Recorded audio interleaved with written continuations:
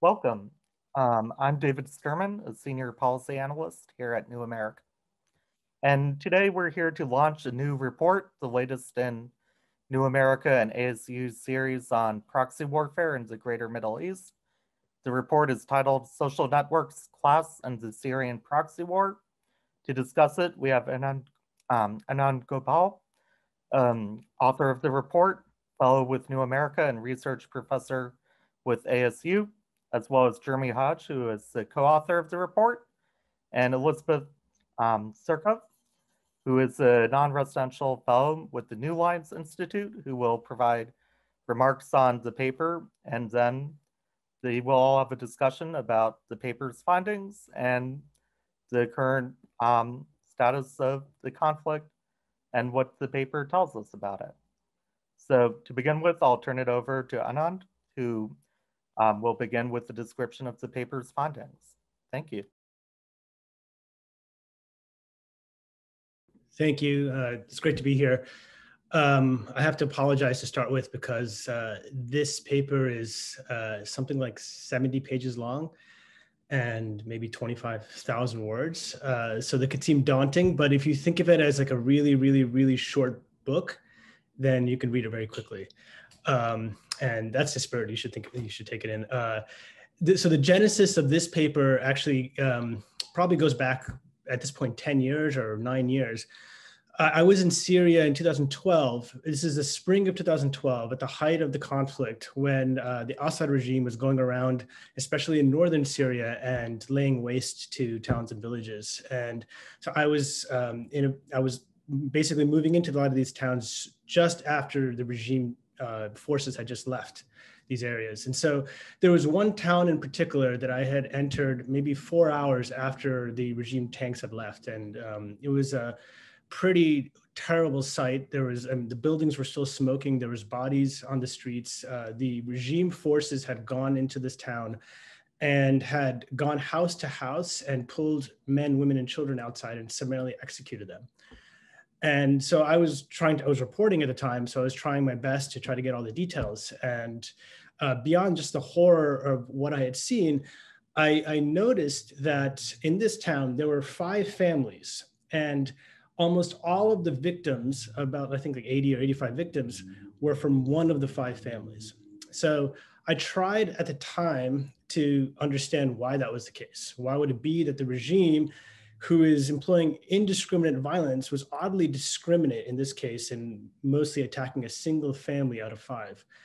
And I asked people, I didn't really get a good explanation of it, but it kind of gnawed at me, and it kept in my mind. So later, it's probably like 6 months or 8 months later, when I returned to that area in Idlib, I tried to do a little bit more digging, and it turned out that this one family that had been a victim of this massacre, they had 40 years earlier, or 30 years earlier at that point, in the 80s, had members who had joined the Muslim Brotherhood. And so there was clearly a sense among the regime soldiers that this was a reprisal for, not just for what was happening now in 2011, but also a reprisal for what had happened between 1979 and 1982. And then I tried to do more interviews over the course of the next year, and it turned out that this one family who had members in the Muslim Brotherhood, the reason they had members in the Brotherhood, as opposed to the other 4 families which did not, went back even further to the 40s and 50s. This was a land-owning family. They had huge plantations, almost a quasi-feudal system that they were on top of. And in 1958, when Nasser had taken over Syria effectively, he undertook nationalizations of a lot of land, and he redistributed land to the poor. And this family was one of the families that actually lost a lot of land in that. So, and then they turned towards the Brotherhood in the 50s and 60s. And then in the 80s, they joined the insurgency against the Syrian government. And then in 2011, their sons had joined the insurgency. And interestingly, in 2011 and 12, none of the people I spoke to identified as Muslim Brotherhood. They identified as the Free Syrian Army. They were more or less secular, or you might even call liberal, but that legacy actually mattered tremendously for the sort of the way in which the conflict unfolded. So it was kind of an important lesson for me in that you can look at the Syrian conflict as an extraordinarily chaotic conflict, which it was. I think at the height of the conflict, there was something like 1,000 or 1,500 factions all around the country. There was maybe 6, 7, 8 regional powers and international powers that are intervening in the country.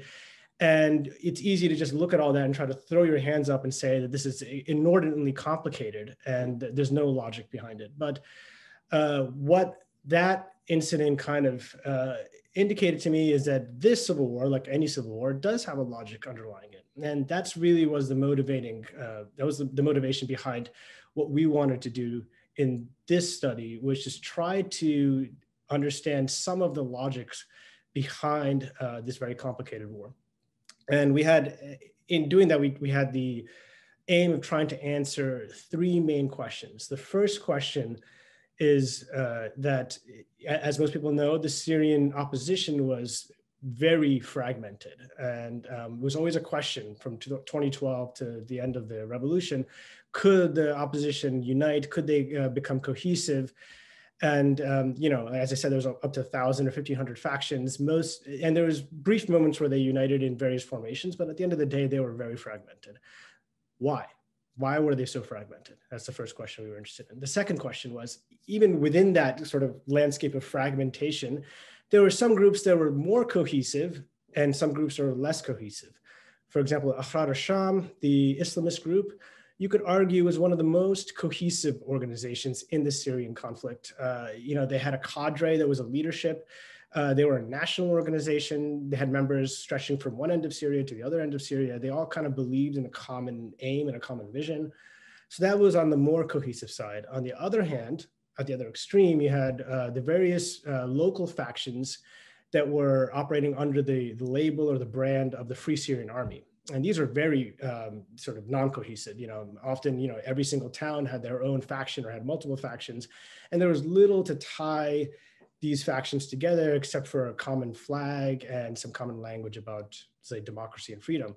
But there's no command and control that was actually uniting all of these. So the second question we want to understand is, why was there a variation in the fragmentation patterns inside the Syrian conflict?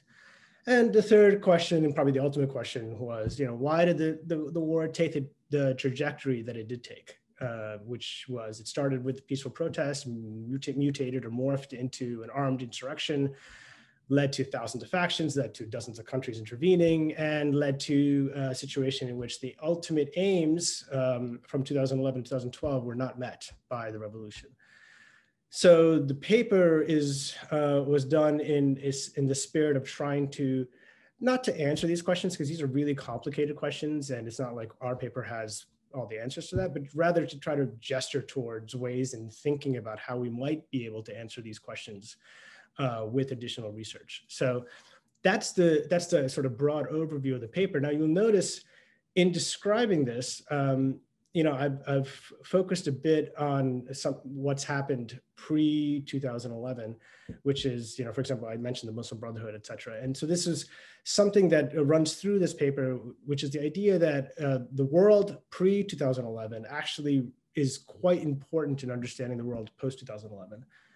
On one level, that's admittedly an obvious point, right? That any society you study, you have to look at the conditions, the social context. But on another level, we felt that there was also a bit of an understudied subject. To look at two aspects of the pre-2011 life that we think shaped the trajectory of the conflict post-2011. One is social networks. By social networks, I don't mean like Facebook and Twitter. I mean the ways in which people were connected to each other. For example, through kinship, if you're family members, through tribal affiliation, through being from the same town, maybe being from the same high school, participating in the same football club, soccer club. All of these are ways in which people have formed links with each other. And this type of social network, of course, is important anywhere at all times around the world, but especially important in the conditions of dictatorship, which was Syria, where trust was really important. If you look at the 2011 to 2012 period, where people had to really take extraordinary risks to go out onto the streets and demonstrate, being able to trust the people who called you to those demonstrations was paramount, right? So when we talk about social networks in this paper, what we mean very specifically is networks of trust that enable collective action.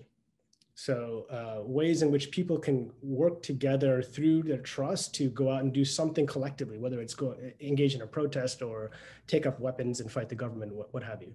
So social networks is one aspect that we try to really focus on in this paper to try to understand the post-2011 trajectory. The second aspect that we really tried to focus on was class. And by class, I don't necessarily just mean income level, though that's important, of course, but also by class, we mean your profession and the ways in which your profession both influences your worldview and the way you see what's around you and influences the types of social networks you engage in. So an example of this would be if you compare two groups that are in sort of relative terms wealthy to their local constituents, which would be merchants in cities and tribal sheikhs in the countryside. Both of them are relatively wealthy. So on income levels, they may be in some cases similar, but we would say they're probably different classes because they engage with each other and form social networks in different ways. And so we talk a bit about merchant networks in the paper because it turns out to be a very important aspect to how the subsequent conflict evolved. So the point is, these are two ways, and these are not the only two ways. There's many other ways one can look at the conflict and many other social ways of interaction that need to be studied further.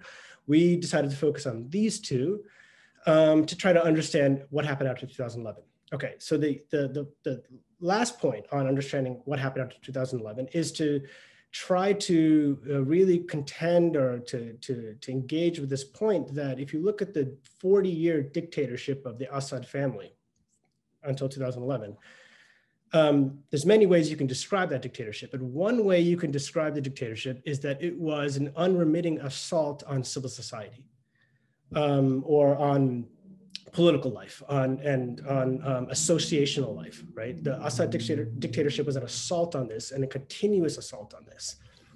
So certain groups, certain social networks were better able to survive this assault than other social networks were able to do so, okay? And so we go through in the paper various types of social networks and highlight those that were able to some extent survive this assault and others which were completely not able to survive this assault. So I want to just very quickly run through some of these networks. These networks, we call them networks of solidarity in the paper. So of all the networks of solidarity, the one that was the most able to survive the full-on assault of the Assad regime on civil society was the Muslim Brotherhood. So the Muslim Brotherhood emerged in the 40s and 50s in Syria. They were closely tied to the wealthy and particularly to the landholding elite and to merchants, to souk traders and others. For reasons which I won't describe here, but you can look into in the paper. This Muslim Brotherhood was always kind of a wealthier phenomenon. In the late 70s, early 80s, they were related to or part of an insurgency against the Assad regime. And after 1982, they were more or less eradicated as a formal organization inside Syria. But they were not eradicated as an informal organization. And what I mean by that is that, maybe the actual card-carrying members were thrown in jail or they were killed or they fled the country. But they had relatives, they had brothers, they had sons, they had daughters, they had others who in various ways either kind of kept up that social network. And at the same time, many of those members of the Brotherhood who fled the country, as I said, they were already wealthier, they were merchants, they opened up businesses around the Arab world. And what developed over the next 20, 30 years was a network of merchants who are trading with each other. And this laid the groundwork for a relatively cohesive social network that could survive the onslaught on civil society that the Assad regime was able to put onto Syria. So that's at the one extreme of like the most cohesive networks. In between, you have Salafi groups. These Salafi groups generally emerged from the Muslim Brotherhood. they were different from the Muslim Brotherhood in their theology and in their politics.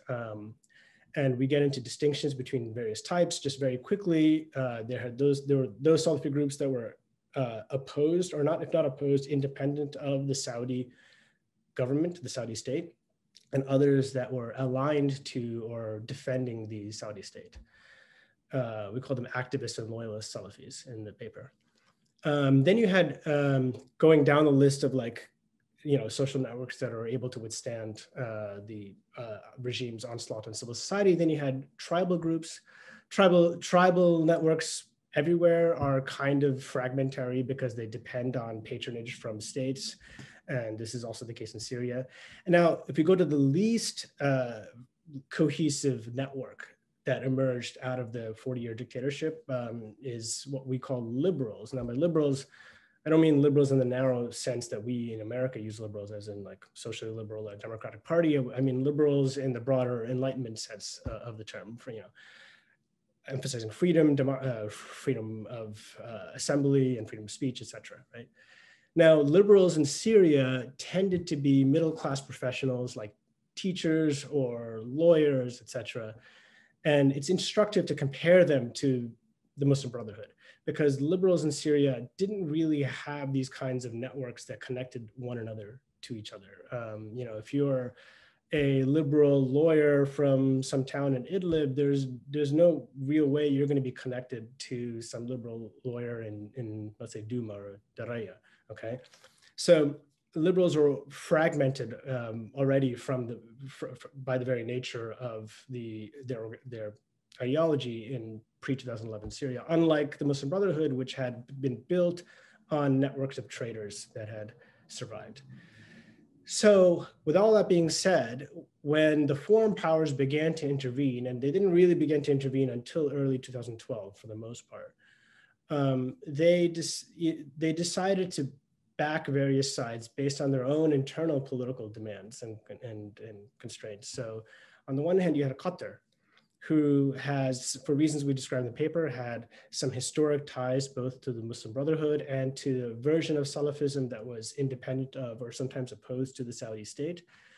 Now, when they wanted to back a horse in the Syrian race, they already had they had groups that were somewhat cohesive and well capitalized because they were merchants. And as a result, they when they did forge ties with these groups, and in some cases they had pre-existing ties. Many ex-Brotherhood members moved to Qatar in the 80s and 90s and had businesses there, etc. So this became a proxy-client relationship that was quite effective. Now, on the other hand, you had the United States and Saudi Arabia and Jordan and others who, for various reasons, wanted to avoid supporting the Salafis, let's say, or the types of Salafis who are opposed to the Saudi state. And so they were left with tribal groups, and liberals were already fragmented coming into 2011. So, and already they weren't from the same class background as the Muslim Brotherhood. So not well capitalized and fragmented. So already they're backing a horse that is not very cohesive and is not going to be able to exert strong command and control. So that is our argument for why different sides, different regional powers supported different local actors, and why that led to subsequent, varying or divergent trajectories. So maybe I'll stop there and throw it to Jeremy, who's going to talk about how that played out in the city of Minbij as a case study, which maybe will put some meat on the bones of what I just said. Thank you. All right, thank you, Anand. So yeah, my name is Jeremy Hodge. I'm one of the co-authors, or the co-author to Anand on this paper. Before getting into details about Minbij, I did want to zoom out just a little bit to address another section of our paper that talks about the 20-year period of domestic politics in both Saudi Arabia and Qatar, 20 years prior to the Arab Spring in 2011. As Anand mentioned, and as is commonly known, Saudi Arabia and Qatar were the largest and most influential, though of course not the only patrons of the Syrian opposition post-2011, that had very different domestic experiences in the 20-year period before 2011 that influenced how they viewed the region outside their borders, what they perceived to be a threat to be a threat to their own interests, and who they viewed in turn as appropriate proxies to adopt as clients in a conflict zone such as Syria.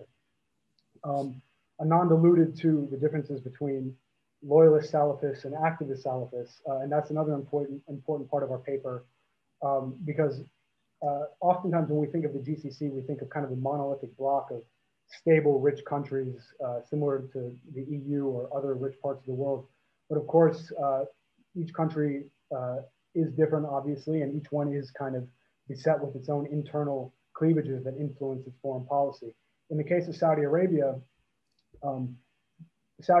experienced comparatively much more internal turmoil than other GCC member states in the 20 years prior to the Arab Spring. The first example of this would be what was called the Sahwa movement between 1991 and 1995, which was the first kind of grassroots mass protest movement within Saudi Arabia that called for increased democratization, liberalizing political institutions, and even to a lesser extent, a type of federal jobs guarantee to recent graduates from local religious institutes who were facing a contracted job market at the time due to contracting economy and low oil prices. The Sahwa protest movement was triggered in '91 by the establishment of US military bases in Saudi Arabia. However, after it was kind of crushed in '95 by the Saudi state, as Anand alluded, it kind of forced a wedge within Salafism between those who were, in many instances, literally called activist Salafists, in that they adopted Muslim Brotherhood style ideas regarding reform and activism as a means of reforming, or in some instances, overthrowing governments that they opposed. And those who remained loyal to the Saudi state, who have since been referred to as quietist Salafists or loyalist Salafists. This division played out throughout the region. Qatar became obviously the Saudi state, arrested the vast majority of the activists, and a small portion of that activist community merged with other groups to form what we now know to be jihadist Salafism, which I think doesn't require much of an explanation. But in Qatar, there was the Sahel movement in the early 90s. Later, from 2002 to 2006, this isn't often discussed, but Saudi Arabia experienced its own violent Al-Qaeda inspired insurgency in the country for 4 years that killed about 200 people and injured another 500. So Saudi Arabia in this period experienced a lot of internal turmoil. Qatar, on the other hand, is a very small country, has never experienced really any of these problems. Qatar has never, in recent history, had a massive protest movement for democratization. Qatar has never witnessed a violent insurgency within its borders. Reasons for that are somewhat obvious. It's a much smaller country, very rich, amongst the richest countries in the world in terms of per capita GDP. However, what we do know, obviously, is that the main threat that Qatar does or has traditionally faced, as opposed to ground up grassroots threats, has been top-down threats, mostly in the form of coups carried out by factions of the royal family, sometimes, or failed coup attempts, oftentimes with the support of Saudi Arabia and other GCC nations. That being said, by 2011, both countries were in very different places in terms of who they were willing to dole out patronage to in a conflict zone such as Syria. Obviously, Saudi Arabia was very hesitant to encourage anybody who discussed democratization in any way or might provide a safe haven for the type of jihadist movement that Saudi Arabia itself witnessed within its borders between 2002 and 2006. Qatar, on the other hand, its top priority was to antagonize Saudi Arabia to a certain extent. And so a sort of enemy of my enemy is my friend dynamic was established. And as a result, Qatar was eager very early on to promote activist Salafists, provide refuge within its own borders to Sahwa activists that had been repressed in Saudi Arabia.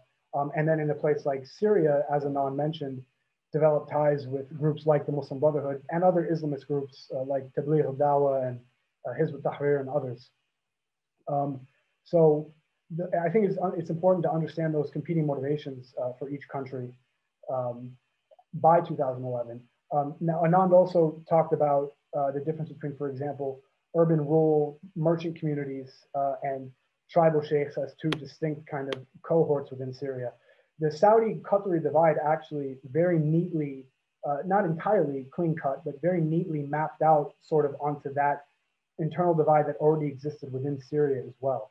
So Saudi Arabia, obviously, because of its large landmass and historical ties to neighboring countries, was very close with many of these tribal networks that Anand had mentioned, simply through kinship. Many tribal leaders or sheikhs in Syria were related to tribal leaders in Saudi Arabia, or had been part of, or historically before the formation of modern nation states had been part of the same tribal confederations. In Saudi Arabia, up until 2011, maintained ties to a lot of these Syrian tribes. Qatar, obviously being farther away, didn't have these tribal links to these groups, but because of the dynamics that I just described, kind of bypassed the tribes and established ties via the Muslim Brotherhood to Syria's merchant urban community farther north, northwest in the urban centers, many of whom were close with the Muslim Brotherhood. So on the one hand, we have sociological distinctions between tribal communities in the countryside in places like eastern and southern Syria, and more urban communities that are deracinated and non-tribal in northern, northwestern Syria, and and other areas, Damascus and elsewhere. But this also kind of evolved into a political distinction as well. The Muslim Brotherhood was did not penetrate a lot of areas where Saudi Arabia traditionally had influence in tribal regions. And so, perhaps as a result of fate or also just coincidence, by the time 2011 arrived, Saudi Arabia and Qatar had two very different motivations for sponsoring different groups, but also their pre-existing ties with groups in Syria were also coincidentally divided along sociological and political lines. That played out, and we addressed in our paper ways in which that played out throughout the country. The case study that we present in the paper is a city called Manbij, as Anand mentioned. Manbij is a town of 100,000 people in eastern Aleppo province. It was liberated by the Free Syrian Army in July 2012 as part of a massive push by Qatari-backed groups, mostly affiliated with a faction called Liwal Tawheed, which literally means Unity Brigade or Monotheist Brigade. Was the largest faction in mid-2012 that was backed directly by Qatar and the Muslim Brotherhood. Manbij was liberated by armed groups affiliated with Liwal Tawheed at around the time that many other areas were liberated. However, on a micro scale, if you look at Manbij itself, the same rural and urban divisions applied in that city that also one could witness zooming out throughout the rest of the country. And similarly, we had a cohort of urbanized, provincial, deracinated, non-tribal elites within Manbij that were colloquially referred to as Hadran, which kind of means civilized. That is kind of the connotation, civilized or just urban. And then a kind of smattering of poorer, less well-educated, rural tribal groups that lived kind of on the periphery of society, that had not been involved in the merchant class, that similarly did not have pre-existing ties to Liwal Tawheed or the Muslim Brotherhood. After liberation, these two divides very much diverged from one another, and a very intense intra-revolutionary competition took place between the Hadrani provincial elite that had merchant ties to Muslim Brotherhood groups elsewhere, that was affiliated with Liwal Tawheed, and armed Free Syrian Army factions that were provincial and rural. As Anand alluded to, the Hadrani elites in Manbij city were much more cohesive and had much more capital at their disposal, and were tapped into foreign donor networks abroad that enabled them to kind of not entirely monopolize power, however, very quickly seize the reins as the governing authority within Manbij. So the Manbij Revolutionary Council was basically a governing project set up by leaders within the Hadrani urbanized elite. There was obviously the Manbij Revolutionary Council had an executive body that was divided between cabinet positions, one could argue. They set up a makeshift parliament, which included about 200 to 300 representatives, although accusations were often launched that the makeshift parliament body was disproportionately representative of that urban elite and kind of excluded members of the rural tribal community. There was also a military council established by the Membed Revolutionary Council that mostly comprised 3 armed factions that drew their soldiers mostly from, again, that urban community, and also to a lesser extent, elements of a local tribe known as the Elbu Sultan tribe that also had traditionally a lot of a large population. Much of its population had also been urbanized. That being said, so the urban population was much more cohesive. It was much better able to establish its authority early on. Meanwhile, the rural community was very disunited. It did not have access early on to that Qatari Muslim Brotherhood funding stream. And as a result, unfortunately, resorted mostly to banditry to fund itself. I apologize, 1 second. My battery may be low. Just give me 1 second. Hold on.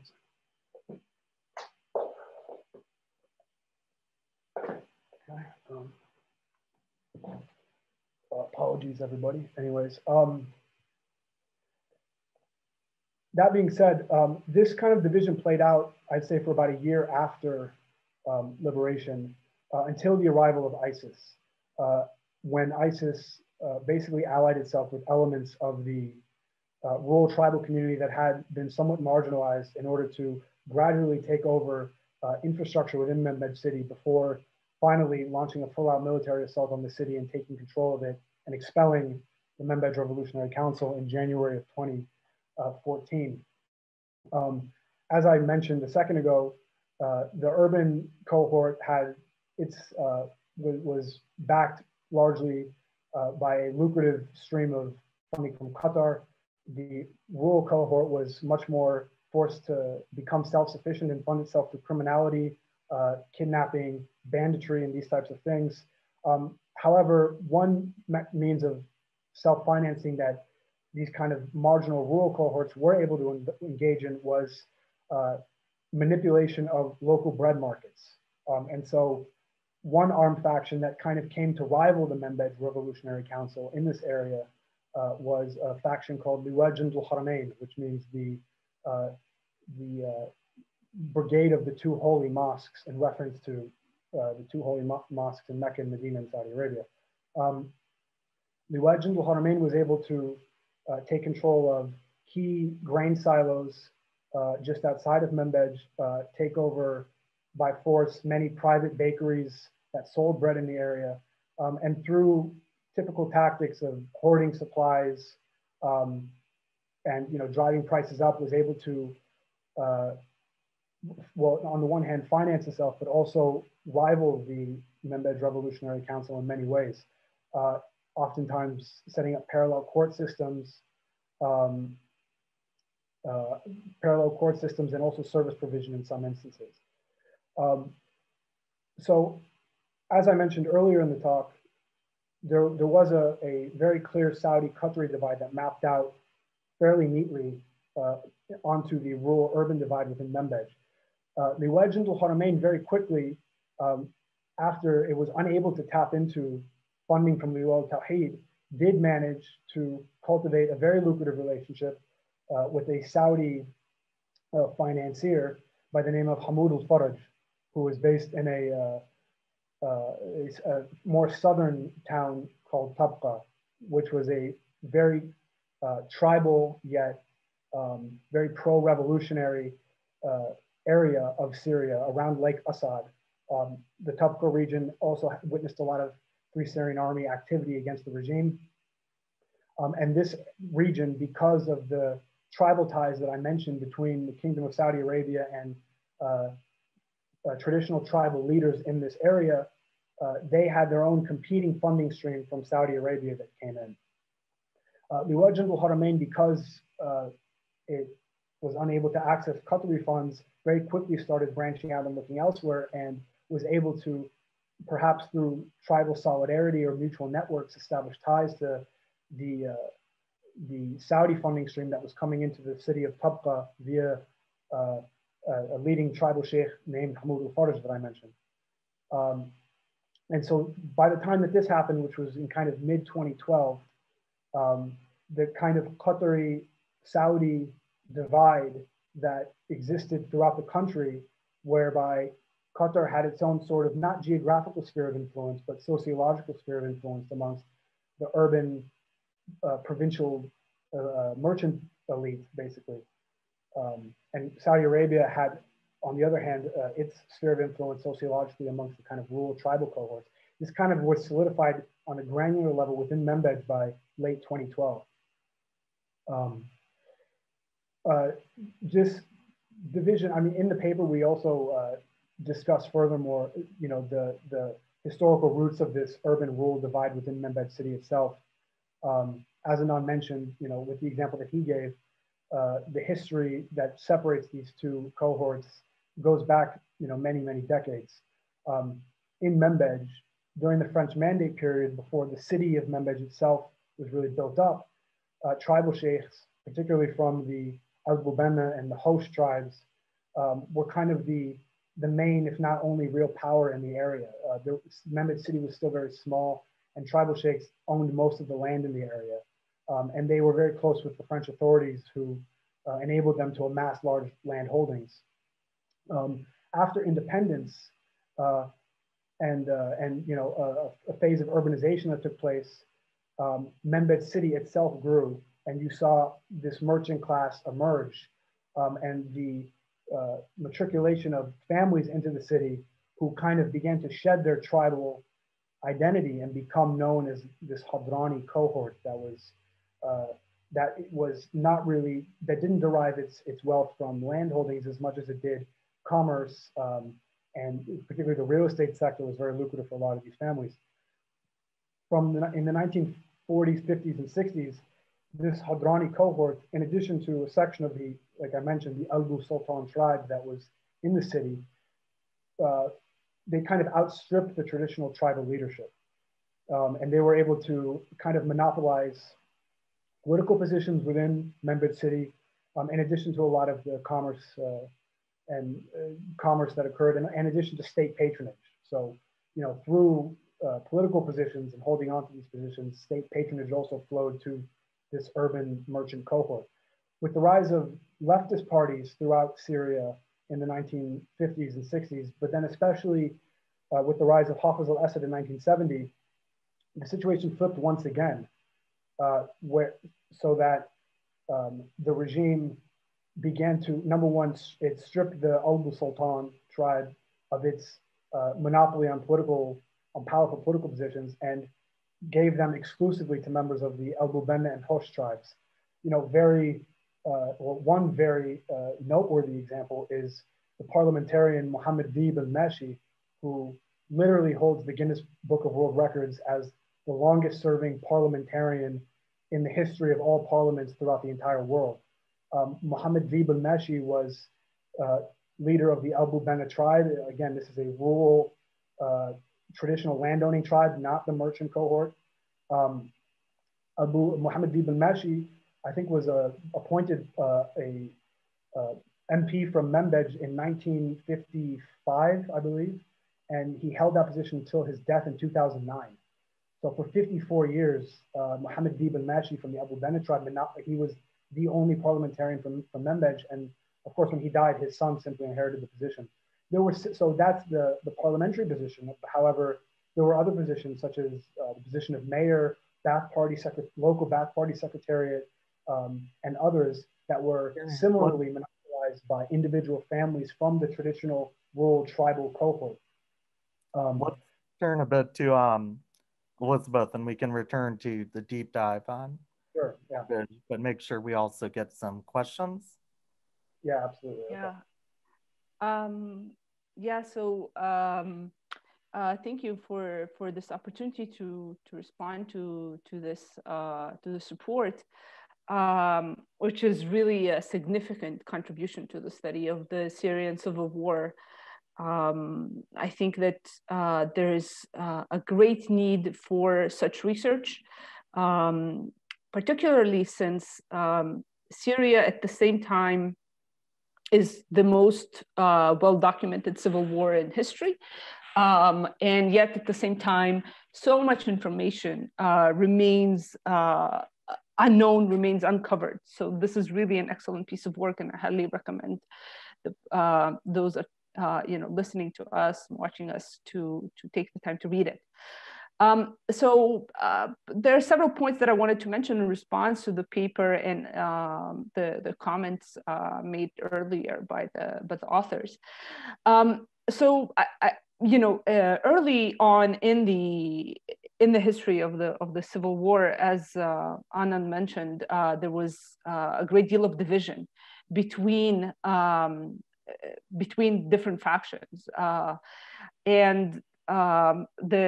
despite a great deal of frustration from the population, these divisions did not mend. Multiple efforts to merge factions into kind of united bodies, such as the Syrian Islamic Front, Syrian Liberation Front, proved unsuccessful. And I think this paper really shows well the role of foreign actors in ensuring that these divisions remain, essentially. Of course, there's also the important effect of the legacy of living under a Ba'ath regime that destroyed civil society, prevented the existence of kind of a public space, and worked very hard to crush pre-existing networks in society or co-opt them. And therefore, it was hard to cohere into a united force, whether military or a political one, because of a great deal of distrust between people, because of that legacy of living under a regime that deployed, tens of thousands of agents to spy and write reports about other people. I think that that this focus on social networks also provides us with an understanding as to why the officers who defected from the Syrian army were really kind of unable to gain a significant foothold and influence over the armed opposition. They, in most cases, became kind of figureheads and constantly expressed deep frustration about not being listened to, not being included, not being put in high positions that they thought that they deserved. They blame much of the failure of the opposition to them not being included. And this was actually quite a common perception. And this paper really explains why, because they were not part of these networks. They were outside of those networks for the most part. Some were inside tribal networks, but for sure they were outside of the Muslim Brotherhood networks, outside of the Salafi networks, and therefore were really not relevant in most cases in the armed rebellion. And even now, for example, Turkish efforts to place these defected officers into the national army, the proxy force that is in control of northern Aleppo, those efforts have been largely unsuccessful. And basically, these officers are not able to override pre-existing networks and loyalty that was created to commanders of specific factions, who are people with in most cases, with no prior military experience, or they're not defected officers, basically. They were traitors, they were thieves, they were not these high-ranking defected officers.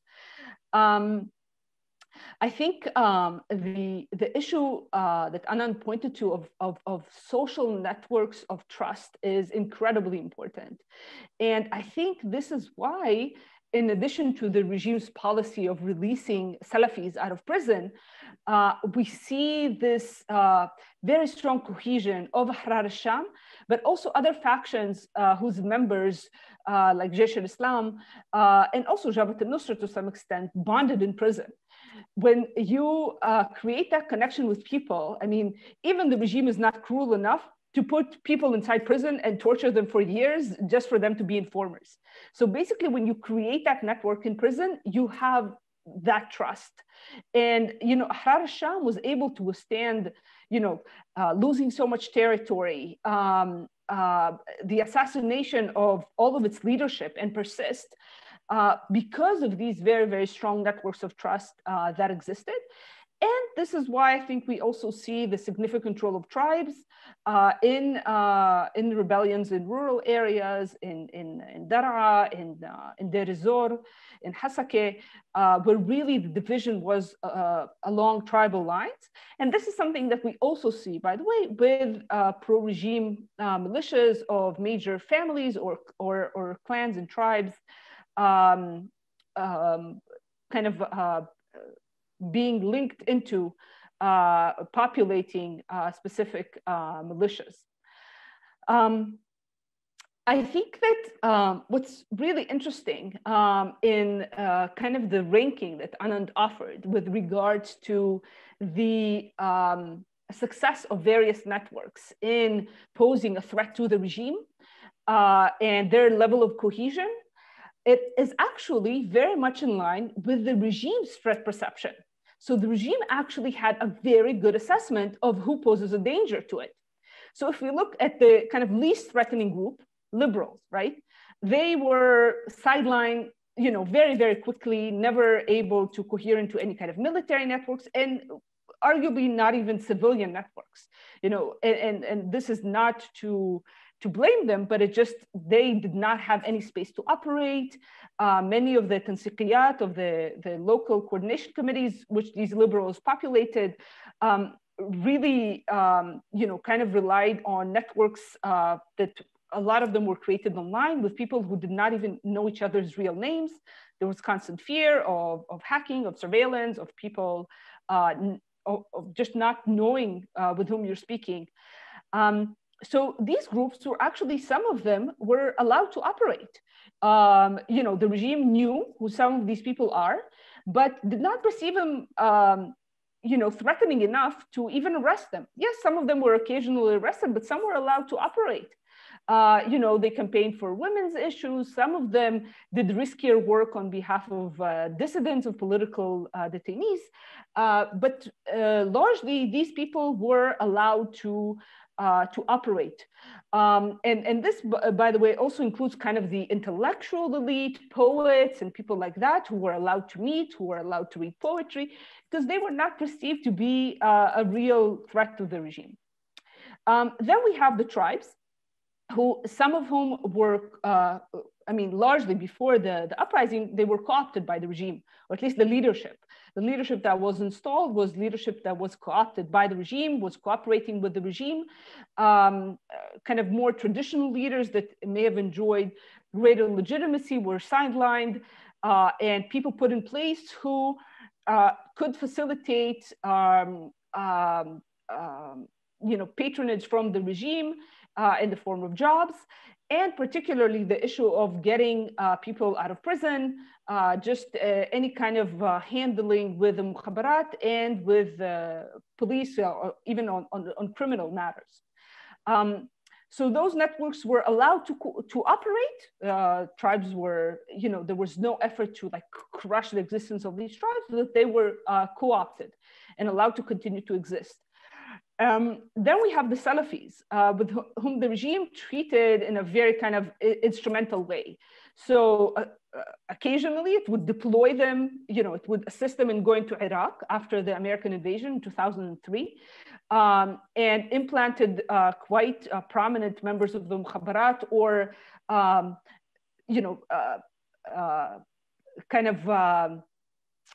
made people in those spaces switch sides to the regime, and provided with information about those people going to Iraq, and people meeting inside the country, and learning Al-Qaeda literature, etc. So these people were occasionally used by the regime. They were sent to Iraq. And then after the start of the uprising, they were used again by being released out of prison to basically facilitate the process of turning the revolution into what the regime claimed that it is, which is a Salafist armed insurrection. And then the greatest threat that this paper shows was the Muslim Brotherhood. And the regime, completely outlawed the existence of the group. Membership in the Muslim Brotherhood was punishable by death. It was not, you don't go to prison, you just get executed.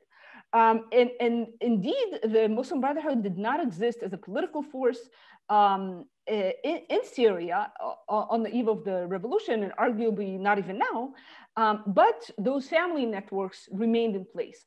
So it actually shows us, I think, this paper, that the regime has quite a good understanding of who poses a threat and who doesn't pose a threat. And then, I think the case study of Manbij is very interesting, and I think that it would be, I hope that this work is, I know that there's more work coming out about Manbij, but I also hope that this theory about pre-war networks and the connections to the Gulf, I think it's also something that is very fruitful to apply it, for example, to the area of Deir ez-Zor, where there's a significant difference between the history of the armed factions in the eastern countryside of Deir ez-Zor and the western countryside of Deir ez-Zor. Whereas in western countryside of Deir ez-Zor, many young men in that area would travel to Lebanon to work in agriculture, while eastern Deir ez-Zor would travel to the Gulf and then sometimes return with new ideas. And we really see eastern Deir ez-Zor emerging as a hotbed of protests, initially at the start of the uprising, and then of the armed revolt against the regime. The Jabhat al-Nusra, the fighters who entered Syria, first came to Dhar, a town in the eastern countryside of Deir ez-Zor, from which they, near the town of Shahir, from which they really took over much of Deir ez-Zor until they were kicked out by ISIS, who also relied very heavily on basically a subsection of the Al-Aqidat tribe, Al-Kayr, who are also from the eastern countryside of Deir ez-Zor.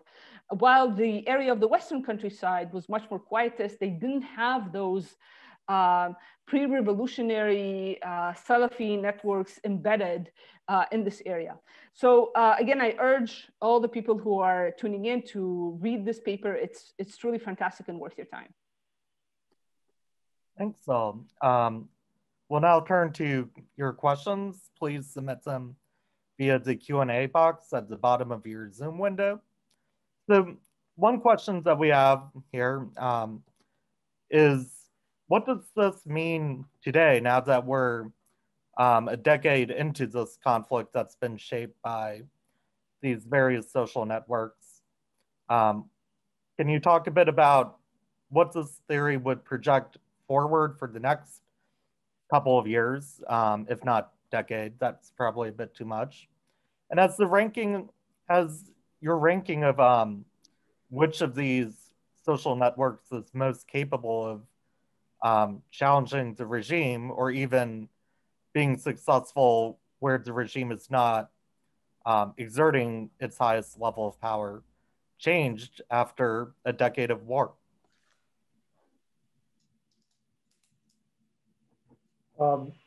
Sure. I think I can comment briefly with regards to Manbij. One interesting development that I think has taken place since 2016, since the US-backed majority Kurdish Syrian Democratic Forces took Manbij from ISIS, has kind of been a recreation of the old regime networks that used to exist before 2011. That won't come as a huge shock to many people, because it is kind of well known that the YPG, or the PYD, which is the main armed Kurdish group operating in Syria, has historically maintained ties to the regime. However, this kind of happened by accident, I guess one could say. After 2016, the urban cohort that we had discussed that kind of led the revolutionary movement fled to Turkey mostly in mass after ISIS's takeover and was kind of absent from the scene. After the forced removal of ISIS from Manbij, elements of the rural tribal cohort that had been marginalized that hadn't joined ISIS were kind of the only group that was still left in the area and were kind of ripe for recruitment by the majority Kurdish SDF and were very eagerly embraced by the SDF. Liwajin al-Haramain, the main faction from Manbij that opposed the Revolutionary Council that I mentioned, actually still exists 10 years later or 9 years later. It's one of the few factions that has yet to be dissolved, and it still draws from the same rural tribal cohort. And I would argue that it's maintained, the faction itself, most of its power in Manbij and the Manbij countryside. And that is, so in many instances, and I would say in a lot of areas where the YPG exists, and they now control about a third of the country thereabouts, many of the old networks have kind of been revived, and in some ways they're stronger, or at least in Manbij they are, because the urban merchant cohort that we mentioned is mostly no longer around. They're mostly living in exile in Turkey or in the Turkish occupied zones in northwestern Syria. So I think that's an interesting development in Manbij. But with regards to other regions of Syria, I think Elizabeth has done a lot of very interesting research on regime areas. And I don't know if either one of you would want to add anything to that. But. Well, maybe I'll just quickly add on that point, Jeremy. It's very interesting. If you look at Manbij, there was a divide, as Jeremy had mentioned in his talk. There was a historic divide between, on the one hand, the deracinated urban elite, Khadran, and particular tribes like the Abul Sultan, on the one hand, and the countryside. And so it was the former that had been basically the ruling class of Manbij in the 40s and 50s. And then when the Baathists came to power, they essentially, and I'm simplifying a little bit, but they basically overthrew that old ruling class and put in a new ruling class that came from the countryside, from Abu Banna and Hodge, okay? So this was the central divide that basically demarcated Manbiji politics from 1958 or 1963 until 2011, which is you had most of the important positions of the government occupied by Abu Banna and Hodge tribes people from the countryside. And you had the Khadran, the deracinated urban elite, as well as Abu Sultan being kind of marginalized, okay? And what's interesting is 2011 kind of inverted that dynamic, so that now the revolutionary forces, especially the Revolutionary Council, which was the most important body in the revolution, was predominantly comprised of Abu Sultan tribes people and the Khadran, okay? And the Khadran, as Jeremy mentioned, were gravitating towards the Muslim Brotherhood. Now, 2016, the SDF, the US-backed SDF comes in and liberates Manbij from ISIS, and they just invert it again, back to the status quo ante in some ways, because now you have the Abu Sultan and the Khadran expelled from Manbij. They're now in the Euphrates Shield and territories, and they're the ones who are being backed by Turkey as the anti-SDF forces. And inside Manbij, you have people drawn from the Hodge and Abu Banna, for example, Jund al-Haramain, which is a faction that had many of its members from the Abu Banna tribe. So another way of looking at all this is that there was a central divide in Manbij for 50, 60 years between certain elites and another group of elites who are from the countryside. And they've just switched places, over the last 40 years. And that explains the SDF's ruling strategy a little bit, is trying to stabilize their rule by reaching out to those elements that had been marginalized under the 2012 to 2015 period. But I think there's a much more interesting story to say about the regime areas. Elizabeth's really the expert there. I would love to hear what you have to say about that. So I think it's a bit difficult to cover all regime areas, since the start of the uprising until now. I would say that a trend that is, I would say, is very clear throughout the process of the war on both sides of the opposition and the regime is the growing dominance of rural areas and people from rural backgrounds at the expense of urbanites, essentially.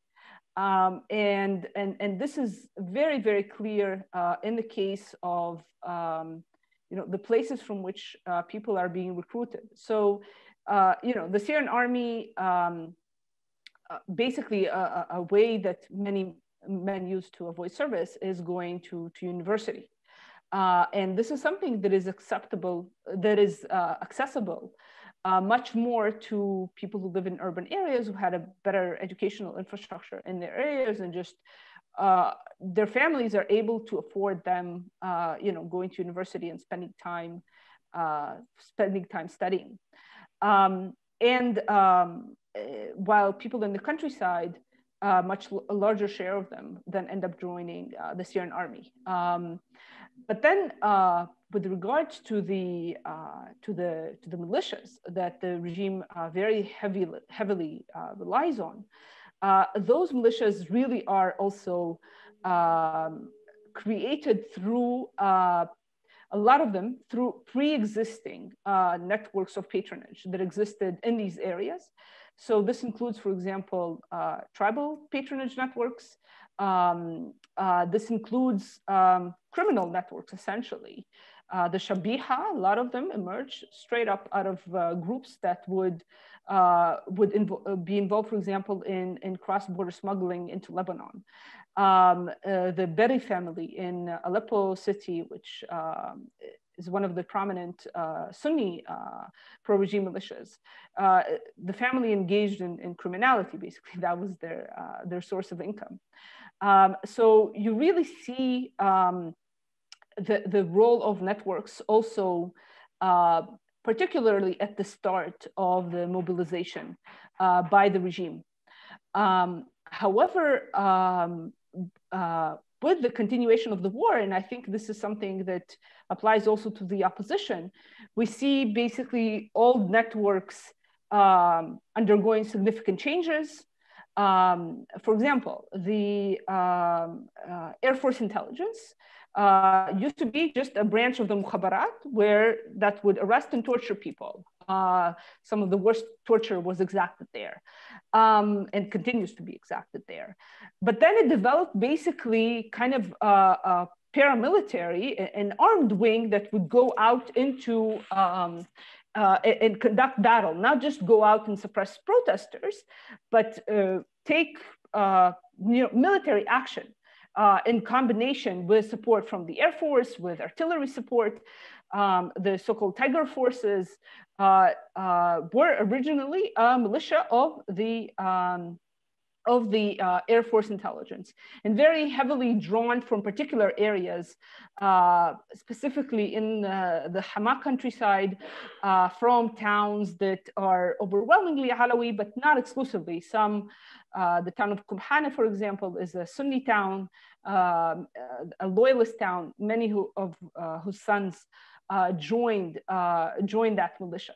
So it's very interesting how these networks change themselves over time. Now many of the fighters that operate in the ranks of all sides are very young. They're people who are drawn into networks that were created during the war, on the back, oftentimes, of networks that existed prior to the war. Thanks. We have a question about, you discussed in the paper that the liberal faction was among the weakest, if not the weakest, of the various social networks that were being mobilized. Looking forward, what might liberals in Syria learn from those as to what they might do differently? And also, what might they learn differently from how they approach the conflict for if and when there's another upsurge of revolutionary or anti-regime activity?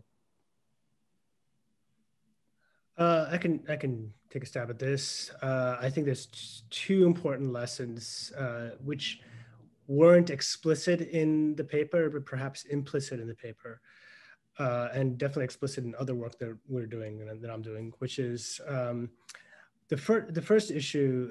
I mean, Jeremy mentioned the issue of bread. One of the major mistakes of liberals in the war was, I think,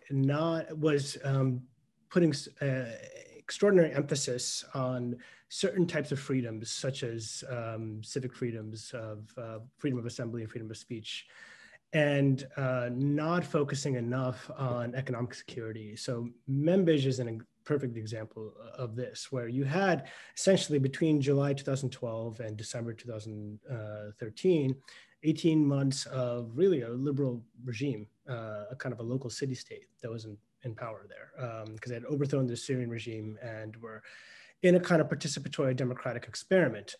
And it was, on the one hand, a time of remarkable freedoms. There was, whereas before 2011, there was 1 or 2 state newspapers. In this period, there was 11 or 12. There were dozens of organizations, the Jamaat, who are like incipient political parties, as far as I'm concerned.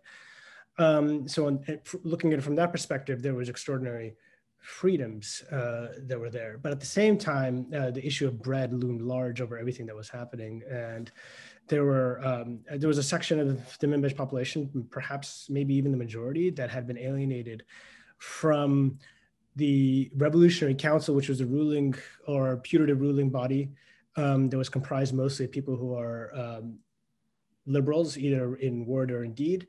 And the question of bread, the price of bread, and social services really took a backseat to it. And you can see that, I think, generally, if you look at the slogans of the Syrian Revolution of dignity and freedom compared to those in Egypt, which also said dignity and freedom and bread, for instance. I think this is a tragic mistake of the liberals in not paying attention to this sort of key aspect. And I think it reflects, to an extent, the class background of those people who were the liberals, who were from the middle class and professionals, as opposed to more poor and working class people who also wanted freedom of assembly and expression, but wanted also to be able to have freedom from want, freedom from hunger and other sorts of things. So that, I think, is an important lesson to be learned. Another lesson that I think should be learned, I'm not sure if it has, is that a lot of the liberals that, at least that I know and that I've studied in Membej and other areas, were very oriented towards a model of politics in which was connected to NGOs, and that meant getting aid from without, getting aid from outside. And on the one hand, that's sensible, because then you're able to have an organization that can function. But on the other hand, it means that you're ultimately beholden to your donors, not to your political constituency. It's not an accident that Al-Qaeda in Iraq or ISIS understood very clearly that to build a political constituency, they cannot be beholden to outside forces. This is one of Zarqawi's epiphanies, probably as early as 2004 in Iraq. And is one of the reasons, among others, that I think ISIS was successful in winning over ordinary people away from a liberal program between 2013 and 2014.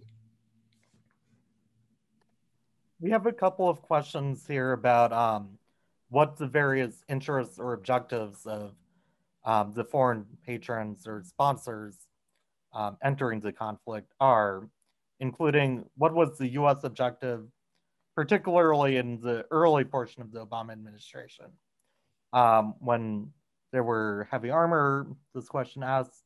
I'd add to that also, what is the objective of the US now and how has that changed? And we have another question here about, do any of the outside powers intervening have an interest or seeking a unified Syrian Arab state, or are they all seeking to intervene on behalf of particular networks, but without a vision for control of the state as a whole?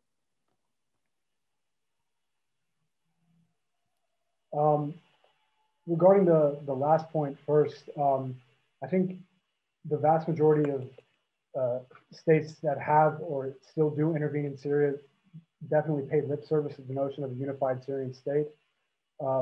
Most, Qatar, Saudi Arabia, and the United States and other countries, including those that one may argue have contributed towards the fracturalization of Syria, do, in theory, want to maintain Syrian border integrity and are invested very heavily in the process to redraft the constitution in order to achieve a political solution that brings all powers to the table. In practice, I think every patron has their network and their group that they have historical ties to, and they're probably going to keep relying on that. I think there are efforts, for example, now to kind of reach reconciliation between the Syrian opposition side and the American-backed majority Kurdish SDF side, in order, or not in a way that would unify these areas geographically or create some sort of joint administration, but more so just to agree to a unified interpretation of a potential constitution that could enable both sides to, there's a lot of talk of federalism and all that. But as of now, I think, I mean, in my personal opinion, I think what will probably be the de facto status will be a protracted balkanization of the conflict. It's proven very hard to reach out across these sides, across these divides, these network divides. And, you know, even though there have been echoes of some progress between the opposition and the Kurdish side, which is very, which is a good omen considering that the opposition is backed by Turkey, which is dead set on reducing to the fullest extent possible the influence of Kurds. I don't think there's been any progress really of reaching out between the regime side and the opposition or the Kurdish side. Well, I mean, just that was the last question that was addressed. I mean, in terms of, I think most countries pay lip service to the notion of a unified Syria, but I think everybody's kind of solidified in their stance, and I doubt that it would be possible to reach across those divides in the near future. I'll just add quickly to that Syria is probably in the worst possible situation because it's a de jure state, but a de facto tripartite state. And this creates all sorts of problems because you have, for example, the United Nations and its aid regime has to go through Damascus. You have, if you look at COVID right now, you can't get vaccines to northeastern Syria except through the regime distribution networks. This is a real tragedy. And to me, it speaks to a broader problem, not just of Syria, but about the way the international state system is set up, where you have all sorts of transnational institutions that are set up to deal with states, de jure states.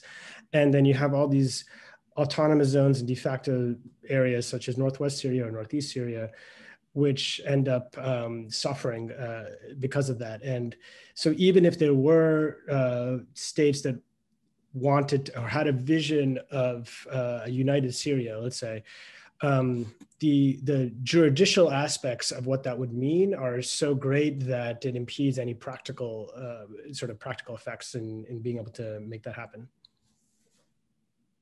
One point that we didn't really, or that we hadn't yet addressed was, you know, how the U.S. position has evolved since from the beginning of the war until now.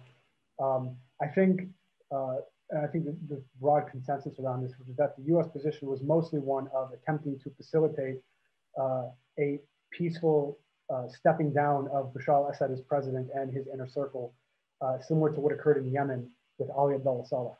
I don't think the U.S. was ever committed. I mean, I think in the beginning of the war, especially, I think the U.S. position was to try not to get involved to the fullest extent possible. You know, the year that the Arab Spring broke out also coincidentally happened to be the same year that the U.S. withdrew from Iraq. And I think for those of us in the United States, we all know what kind of a headache that was, and you know, the role that the Iraq war played in Barack Obama's candidacy, not just during the general election, but during the primaries as well. You know, withdrawing from Middle East quagmires was very much part of what drove him to the White House. So I think that was partially, I think in the beginning, there was just definite neglect on the part of the Obama administration. But as it became clear that this was not going to be an Arab Spring revolution that would end quickly, I think the goal was a facilitated transition that would see Assad removed and some sort of political solution that would rein in acceptable elements of the opposition. I think that kind of remained the U.S. position up until ISIS emerged, and then once ISIS emerged, that completely just changed the entire calculus. Whereas before, the United States was giving aid and arms to rebel factions ostensibly to fight the Syrian regime. By the time ISIS emerged, pretty much all aid was contingent upon the fact that you had to fight ISIS, and in some instances you couldn't fight the Syrian regime. This dynamic of ISIS, particularly, I mean, this could potentially take us down a rabbit hole, but in late 2013 in particular, the issue of aid being tied to fighting ISIS was really in some ways what drove the rise of ISIS, because as ISIS began to emerge little by little, the United States basically clamped down on aid from the Gulf in order to prevent that aid from seeping out and falling into the hands of extremists like ISIS. But at the same time, what happened inadvertently was that aid to what we call the moderate groups also was cut off, which then made it much easier for ISIS to present itself as not only the most powerful body, but the body or the powerful party of the conflict, but the party of the conflict best capable of doling out aid to local communities.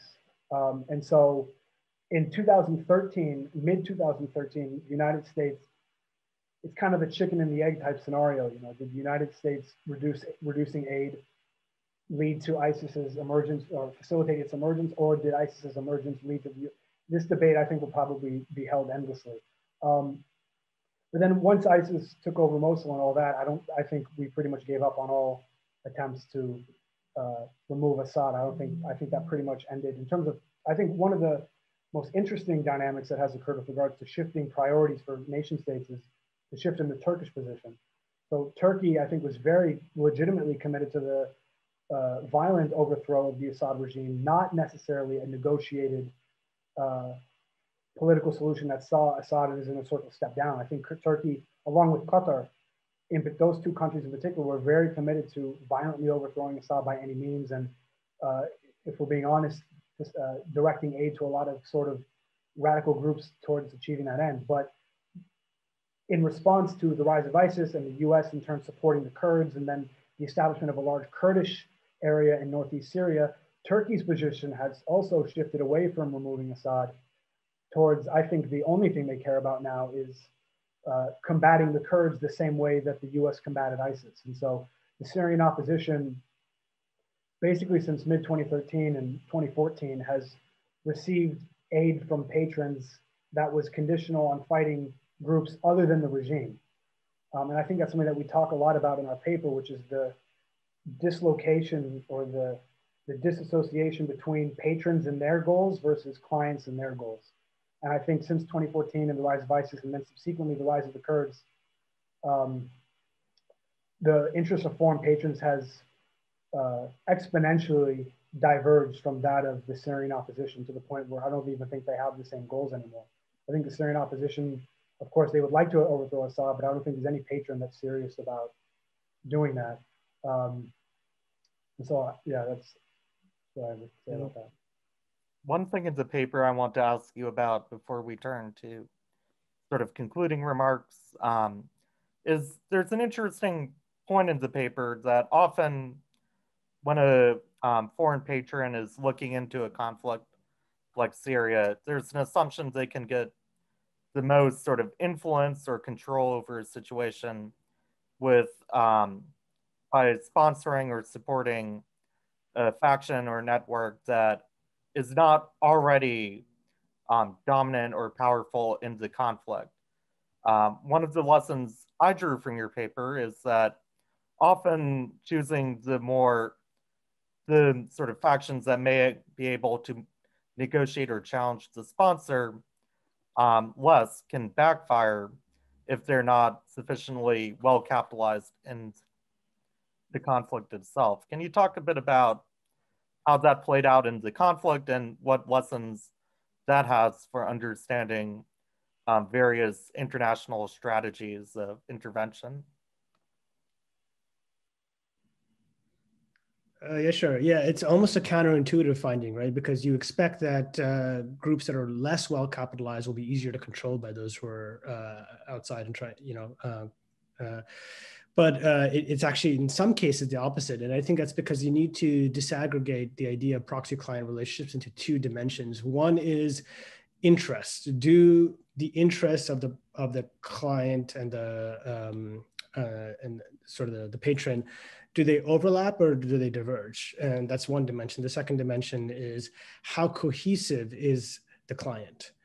So you can have with those two, you can have a possible 4 different combinations of those two, right? But for example, if the interest of the patron and the client are the same or overlap, then it is conducive to that relationship if the client is more cohesive, right? So if they have the overlapping interests like Qatar did with elements of that emerge out of the Brotherhood or with Ahrar al-Sham, then the fact that Ahrar al-Sham and the Brotherhood were more cohesive and could exert more command and control actually enabled or facilitated the patron-client relationship. And on the flip side of that, where with the US and Saudi, when they're backing tribal forces and liberal forces, even if the interests were to overlap, which I'm not even sure that was true, but even if they were to overlap, the fact is that the lack of cohesion, the lack of command and control meant that the clients are very hard to control. So I think that is sort of an explanation for what would seem to be a counterintuitive type of thing. I don't know, Jeremy or Elizabeth, if you had anything to add to that. Yeah, I mean, I think with regards to the Qatari and provincial merchant network and their relationship, I mean, a lot of it is just simply, trust built over time. That was a relationship that had been built over 30 years in many instances. These were much more organic relationships. And so the command and control structure, as Anand described, was much more seamless and cohesive. The proxy or the client force itself was also cohesive. And I think it's kind of just one thing leads to another. The fact that the provincial merchant network was itself cohesive facilitated its swift accumulation of capital inside Syria, which facilitated its ability to cultivate ties abroad to Qatar. And then if you just let that simmer for about 30 years, the networks are going to be much stronger than if you do what United States did in many cases, which was kind of just parachute in and meet random people and attempt to direct them towards certain goals. And I mean, as Anand said, the forces that Saudi Arabia and the United States did support for reasons that we touched on in the paper themselves weren't really cohesive amongst themselves. And so if the United States would attempt to direct them towards a certain goal, I mean, the Syrian opposition is notorious for the free.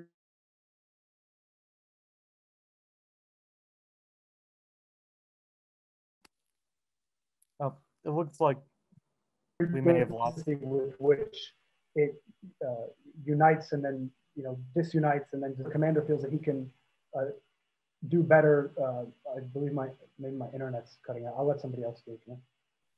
Well, we're coming to the end of the talk, so let me give you all an opportunity to make any sort of concluding remarks, and I'll also throw you a question to broaden out or end on, which is, what is one network we didn't discuss or a change in a network that has occurred over the past 10 years of war, or another dynamic in the conflict that you think will shape the next phase of the Syrian conflict that people should be paying attention to? So maybe I'll go first. So I think that a trend that is very briefly, I think like in one sentence mentioned in the report, is kind of the proxyanization of the Syrian opposition. We are essentially now looking at an opposition, the areas that are under its control. Northern Aleppo is basically controlled by factions that are straight up proxies of Turkey. They serve Turkish interests, not the interests of Syrians or the Syrian opposition. They have not fought against the Assad regime since 2015, before they were basically established and cohered into a force that Turkey is using. They went to fight in Libya and in Azerbaijan as straight up mercenaries to advance Turkish goals, fighting forces that have nothing to do with the Syrian conflict. And also in Idlib, what we're witnessing is the area is under the dominance of Hayat Tahrir al-Sham, which is, I would never call them a Turkish proxy. The relationship with Ankara is very complex, but it is a force that is increasingly adhering to Turkish demands, essentially. And we saw it very clearly, for example, in the regular conducting of patrols by Russia and Turkey in southern Idlib. Those patrols along the Emperor Highway are protected by Hayat Tahrir al-Sham. Despite widespread public opposition to this, Russia is responsible for the deaths of tens of thousands of people living in Idlib. It is deeply unpopular to let these forces to come into this territory. Previously, the leadership of HTS stated clearly that they will never accept the presence of any regime or Russian forces in Idlib, and that if they want to be present in a certain territory, they need to take it militarily. And now they're letting in these forces. We are also seeing essentially, of course, the Turkish proxies, but also HTS abiding essentially by ceasefires with the regime, not conducting, cross-line operations, not launching any offensives, and also not carrying out attacks, deep in regime territory, even though they have the capacity to do so, particularly with the utter disintegration of the Syrian state and incredible poverty. It is incredibly easy to recruit people now in regime areas to carry out attacks. There is widespread hatred towards the regime. HTS still has supporters, still has members in place who could carry out attacks, and it chooses not to do so. And this is out of commitment basically to the ceasefire to avoid provoking the regime. So therefore, we're really kind of seeing a situation in which Syrian actors are increasingly marginalized and are basically used as tools by outside forces. And this was really not the case. And I think the paper presents it really well, where yes, there were joint interests and the support was significant. Without it, the factions in Manbij and elsewhere would not have been able to operate, and the civil war would have ended in 2012 probably. But there was still a sense of independence. Still, Syrians were pursuing the goals that they set out for themselves, which is toppling the regime. Whereas now, this is really not a goal that any opposition force is striving for, except really kind of extremely tiny groups like Haras ad-Din and like straight up jihadist groups that are being actively hunted down by HTS across Idlib. Just today, they carried out a major arrest of a senior Haras ad-Din leader.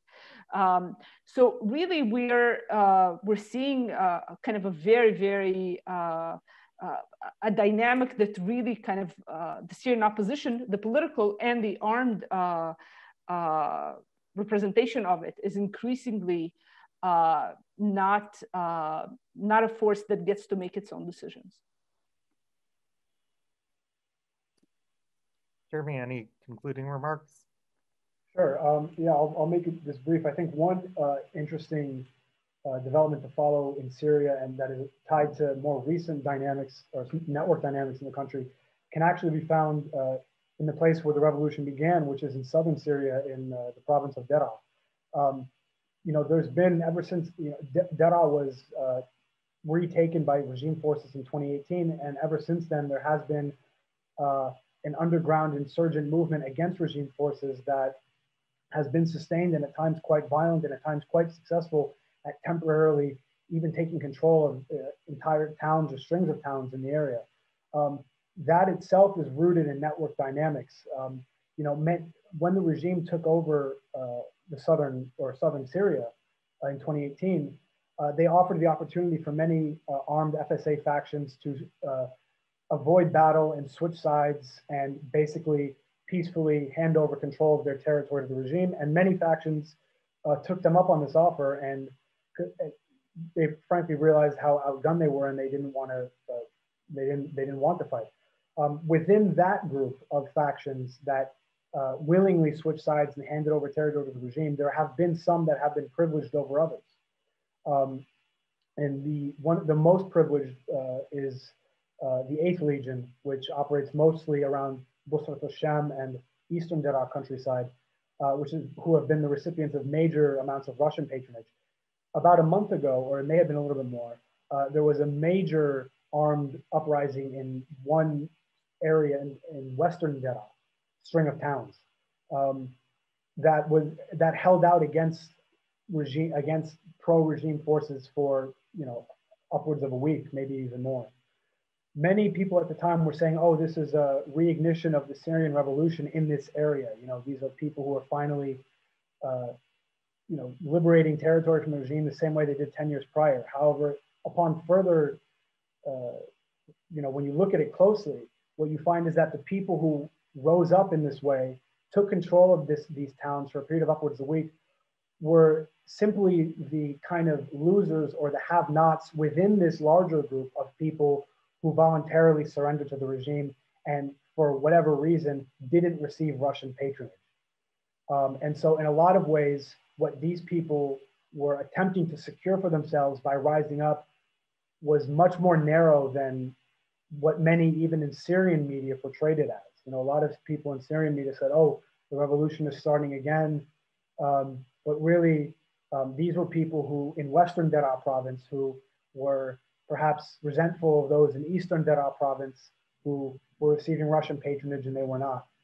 And in Daraa, it's also very tribal, and this can be looked at in terms of certain tribes getting benefits and other tribes or clans not. And so that's a place where these dynamics are still at play, and I think it's very interesting to continue to see how they develop going forward.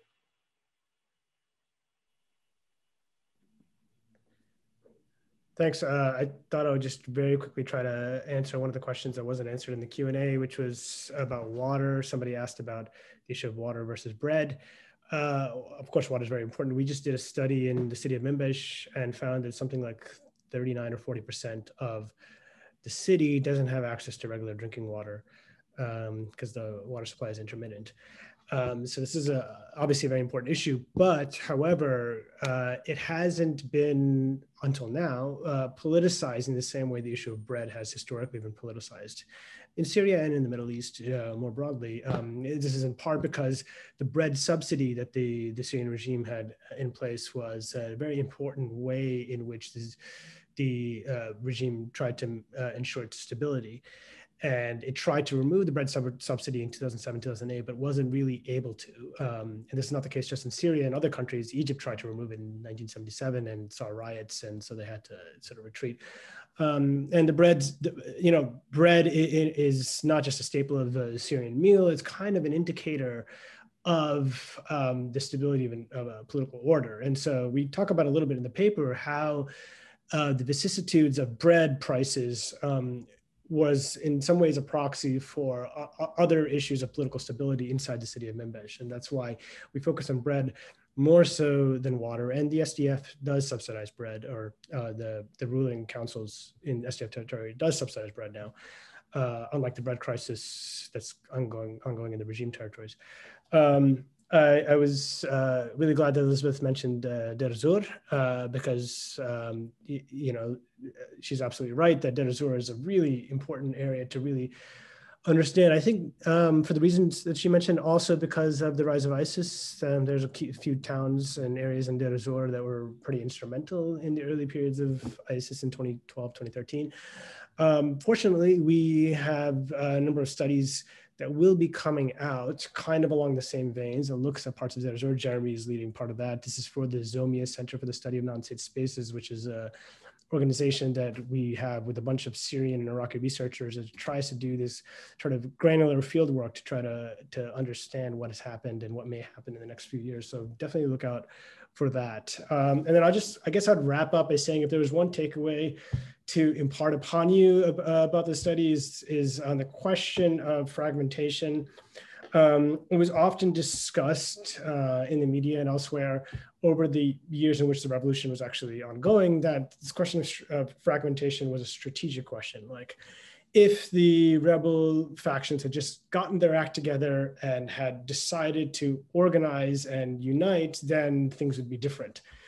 But what's interesting is when I was on the ground in those years in 2012, 2014, every single person I met who was of the armed opposition talked about the need to organize and to unite. And there was many efforts to try to do so. So there was certainly a will to try to have unification of the rebel groups, but they weren't able to do it. And why was that? And I think one of the arguments we put forth in the paper is that it's not purely just a question of strategy. Strategy is a necessary but not sufficient condition for cohesion. And to understand what else is needed for cohesion, you have to look at the social structure of the society and the way in which the dictatorship of 40 years changed, transformed, and fragmented the social structure so that even if those people wanted to unify, the structural preconditions didn't exist to do so. And if there's anything else in this long paper that's a takeaway, I would argue that's the most important takeaway. Thank you. Well, thank you all. There's, as Anand discussed, a lot more in the paper, which is available on New America's website. And there's a link in the chat if you can grab it before we end. Thank you to all of our speakers and who have shared a ton of the results of their own research with us and other products that are coming later. Have a good day.